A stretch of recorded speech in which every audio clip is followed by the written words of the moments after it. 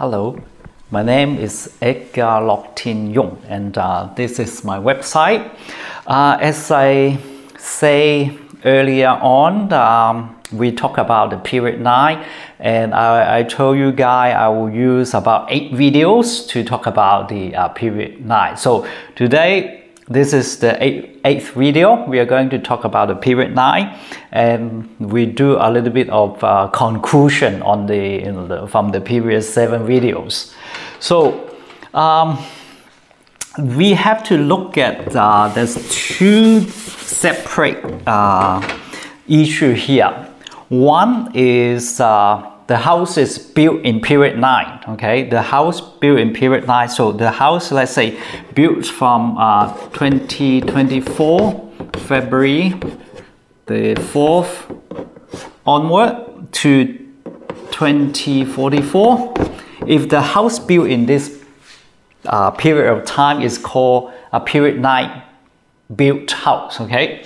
So, and then if the house built prior to this date, then that is, can be period 8, period 7, period 6, period 5, period 4, period 2, depends when they were built. But each period is 20 years, you can calculate by yourself. If a house built in here, period 9, is built in period 9, it doesn't mean it is period 9 compliances, okay? So there's two different concepts here. So a house built in period 8 or period 7, it can be period 9 compliances, right? So there's 2 different concepts here. So we are not going to talk about the to be built house. We're going to talk about the house already built and how can you make it to a period 9 compliances. Because to build a new house is not what you think, that's simple. To build a new one, let's say I give you some procedures. So because there's so many different Feng Shui schools there, so at least you have to make sure the house is built to compatible with the owner. So the owner, so the owner will look at their, some Feng Shui use the Minggua, some Feng Shui use the birth year, so it depends on your Feng Shui method. But for me, we will look at the person's birth year.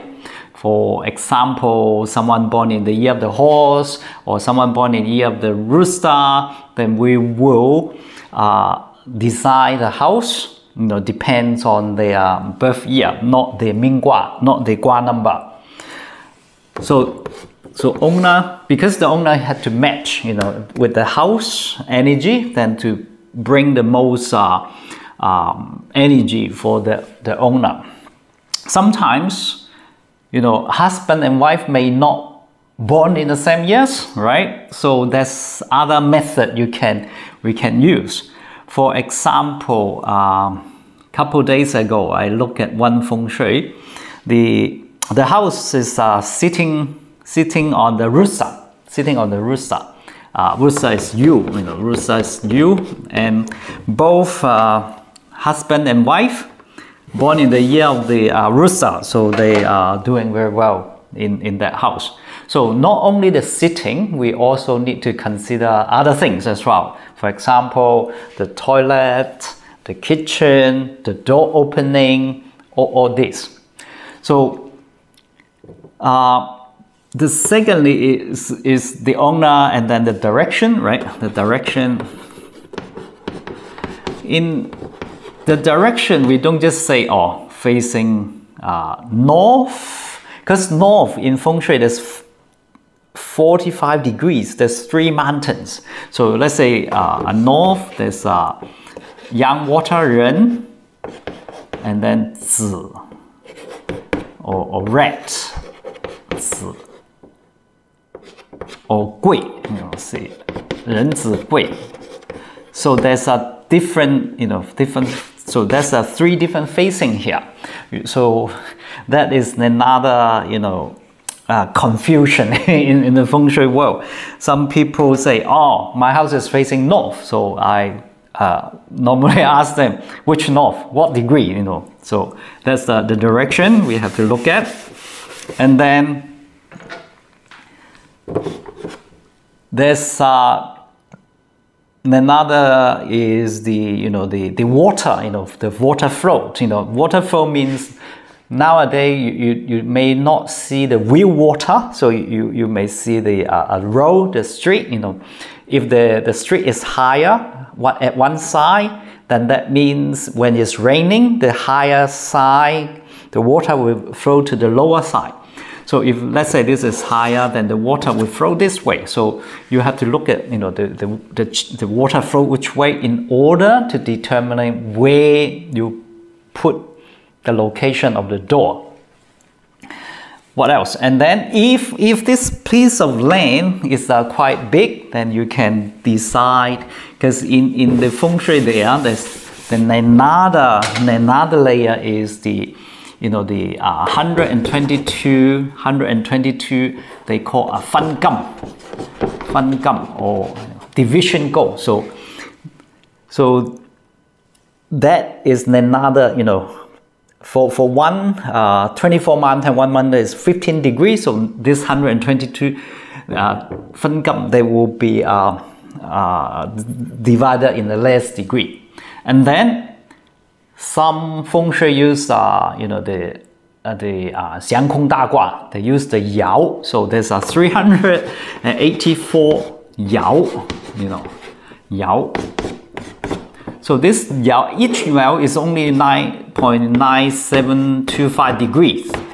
So when you want to be very precise, for a new build, it has to be very precise. However, nowadays I found it's not easy. It's not easy because, let's say, one area, already developed the area, they have already pre-facing. The direction is all, almost all set. So you can't even tilt a little bit, a few degrees, because if you tilt 1 or 2 degrees, that will be very odd shape. So sometimes it's impossible. So you just have to look at the land, to start from the land to see whether it will match the whole family and the whole area, like the water direction, things like that. Okay, so that's how hard it is. It's not what you think, Feng Shui, you're just sitting to your best direction. Well, maybe it will help just a little bit, but if you want the Feng Shui to work to the maximum, there's many things we need to consider. So if a house built in like period 8 or even period 7, I mentioned that because from flying star point of view, they were water star, water star from 1 to 9. So all they were talking about is to trace for this water star 9.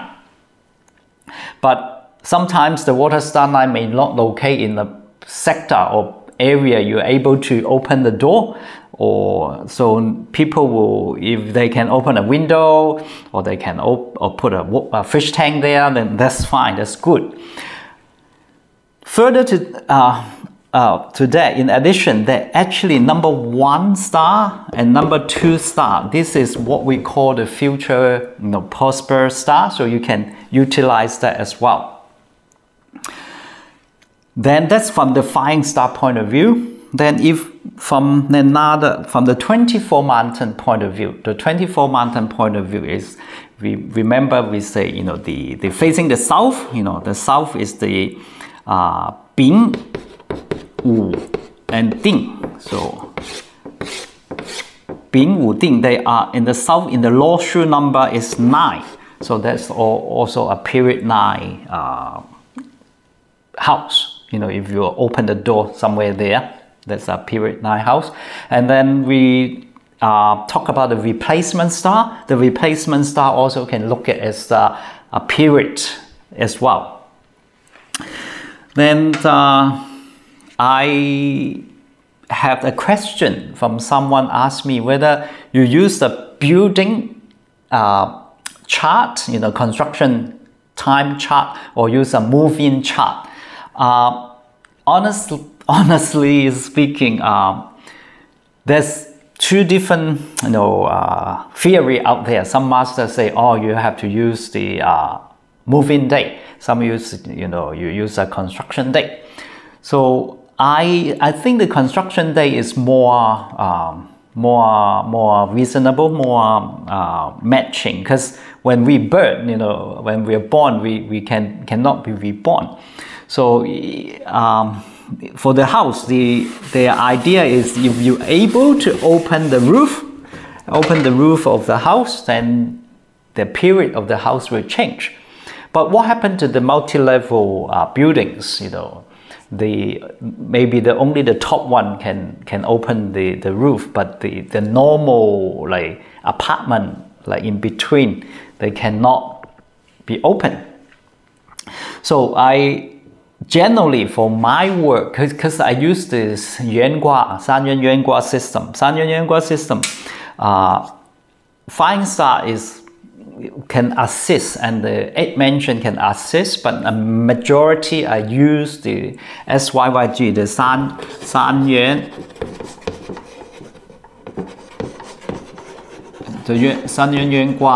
Feng Shui. So the San Yuan Feng Shui is very important.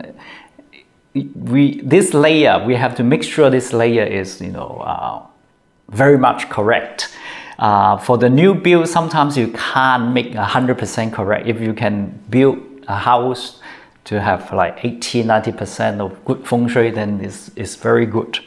So and then I will add, if I know the building period, I will add the Feng Shui, and then we can also use the 8 mention method add into it, and the San He method add into it, to make sure we can do a good job for the client.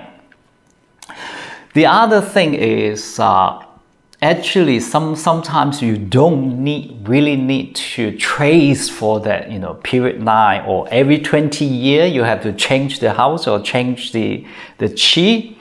If you Google this particular person, this Mr. Warren Buffett, he lived in the same house for more than, I think, 60 something years or 50 something years, and I don't think he had changed the roof of his house. If you know that, maybe you can put on some, let me know, because from on the internet I cannot find that he had changed the roof of the house, but he's been living there for over 60 years. The other thing is, our lineage, great grandmaster Yang Xuanzong, he helped one of his disciples build an ancestor hall in China. That's also over 800-900 years, and it's still there. So I don't think they change the roof or open the roof every 20 years. So I hope not confuse you too much, because what feng shui really is, you really need to follow a master to learn, because if you read book, sometimes book may not write all the real technique in there. And what else? Okay, so of course, if you feel have more questions, you can comment or ask me. If I know, I will happy to answer you. And if you just use your click to like my video, share and comment, then you'll be very appreciated. And thank you very much for support this channel.